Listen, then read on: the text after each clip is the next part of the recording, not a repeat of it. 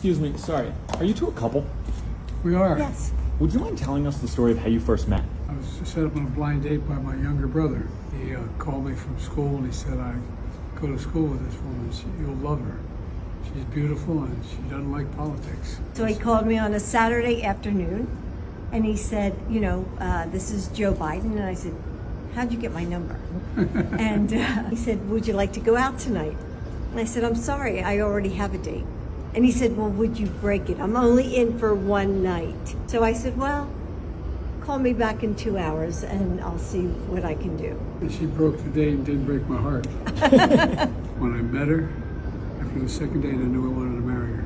But for me, it took a little bit longer. He asked me 5 times. And finally, the last time, he said, this is it. This is the final time. And This after 2 years. I asked her 5 times to marry me.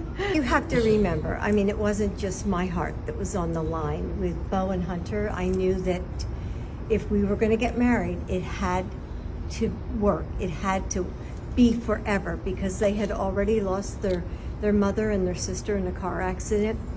And I knew that they couldn't lose someone else in their life. So here we are. It is forever. It's 48 years later.